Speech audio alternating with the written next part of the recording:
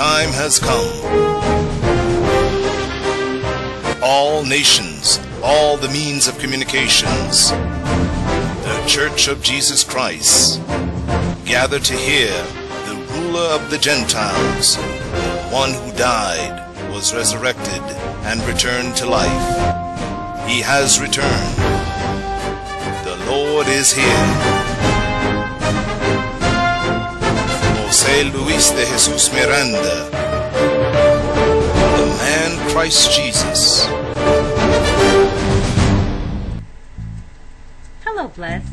Today's topic is Growing in Grace Anniversary. And now, the man Christ Jesus.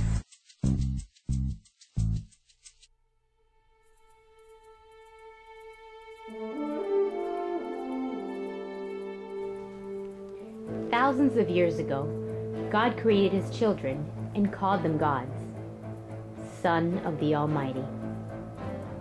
Years passed and his children were destitute of his glory because of the first Adam. So then, he himself took on a body of flesh, and on the cross, he constituted them once again. He perfected them, justified them, and sanctified them with one offering, his death. But he did not transform them, but rather he left that event as a promise. And that promise would be fulfilled with the explanation of his mind, his counseling, his gospel. And for this he took on a body.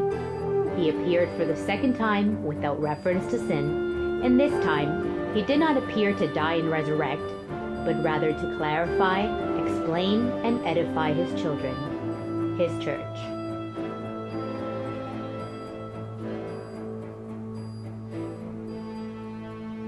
And that's how in 1946 he took on a body once again.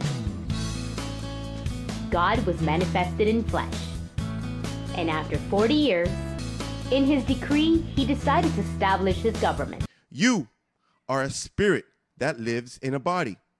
You are not a body. You are a spirit that lives in a body. This is movable.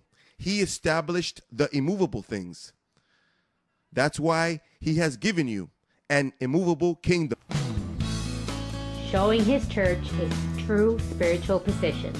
Well, the Bible says that we are seated next to him in the heavenly places. How many of you believe that? That's what the Bible says. So then you should not even think about it. You should say, amen, I believe it, Pastor. The Bible says that he seated us together with him in the heavenly places. Those heavenly places, that's where the congregation of the just spirits made perfect are. Removing us from religion. The Lord is speaking to you clearly so that this ministry, if you're not in the truth, many people have come to this ministry. They come with logic. I'm a Pentecostal. I'm a Baptist. I'm a Methodist. I'm a Presbyterian. My mother was this. Leave that alone. No, Pastor, because I was raised. Doesn't matter where you were raised. If it's not the truth, throw it away. It's no good. And everything that is not the truth is rubbish. And if you do not get in the truth, you have rubbish in your head. And that rubbish will hurt you one day. Showing them to walk in good works prepared beforehand. I should be walking blessed. I should be walking healthy. I should be walking prosperous. I'm prosperous, even if I see that I have nothing. I'm in the truth. And the truth says that I'm prosperous in everything. The only thing that I am not seeing that truth, it has not materialized yet. Pay attention, but if my attitude continue in the truth, the provisions that are in the spiritual realm will start to come down to the physical so that I could see them. To renovate their mind and confession. Sadness. How are you, brother? Oh, I'm fighting. Oh, you're fighting.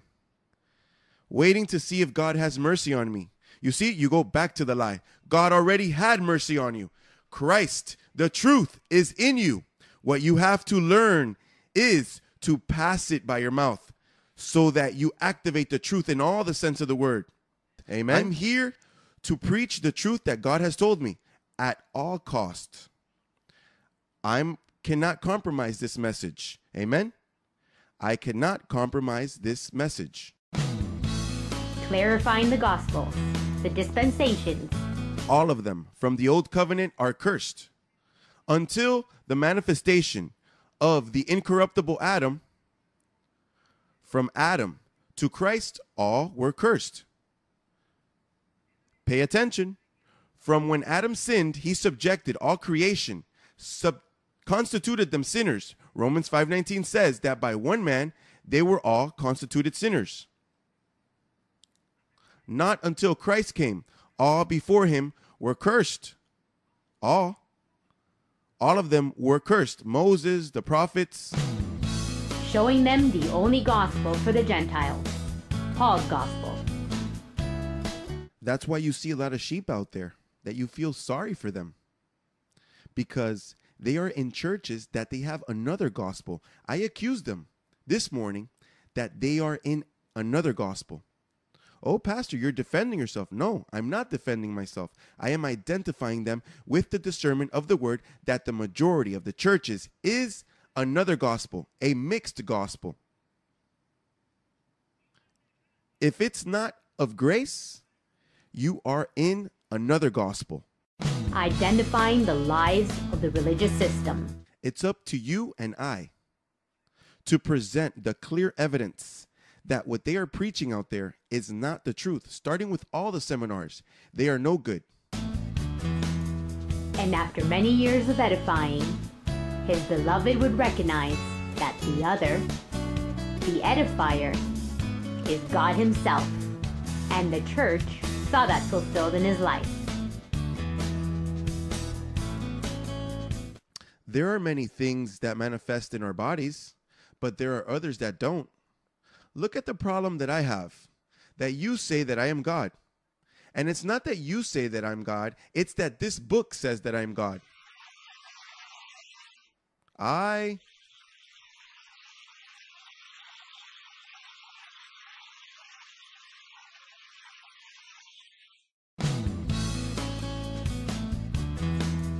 And in that manner, he would recognize that he is the man Christ Jesus.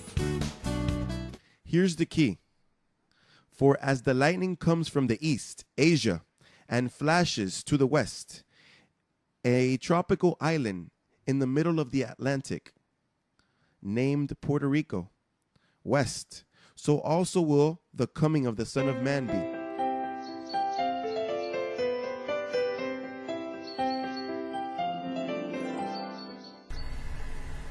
I'm counting the days till the transformation.